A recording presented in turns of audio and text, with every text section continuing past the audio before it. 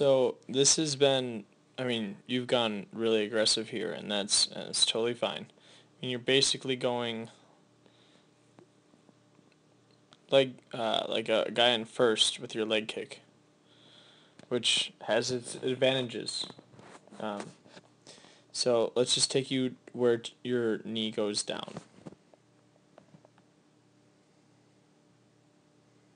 That's where you kick out. So all of this movement back here, I like how you interpreted it. You had the right intention. But we're trying to create this, where we peak. So this is his peak. Okay, this is your peak right there. And then by the time we get out of it, our body has traveled and our leg has basically gone down. So watch Chapman do it. Right there. That's where he kicks out. You kick out right there. That's your kick out. There are different styles of this. We've talked about this before. But that's your kick out. I'm not saying anything because it's pretty obvious that the difference between what you're doing and what he's doing.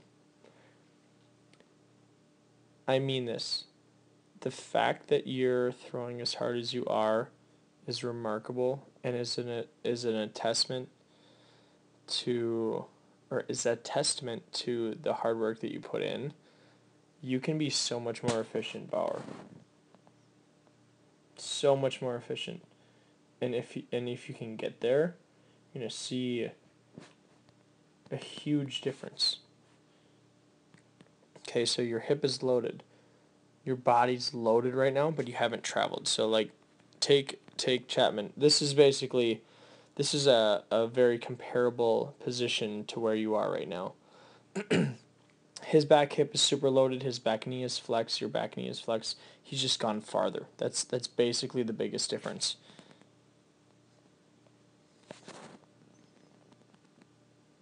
Take you into foot strike.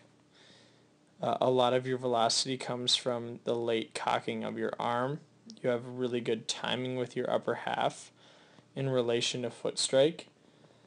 But your movements early, that's where you need to make your focus.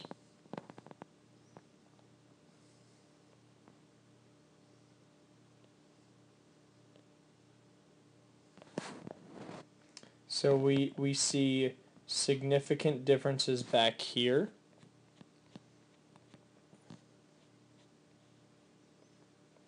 Peak. Peak. You can leg.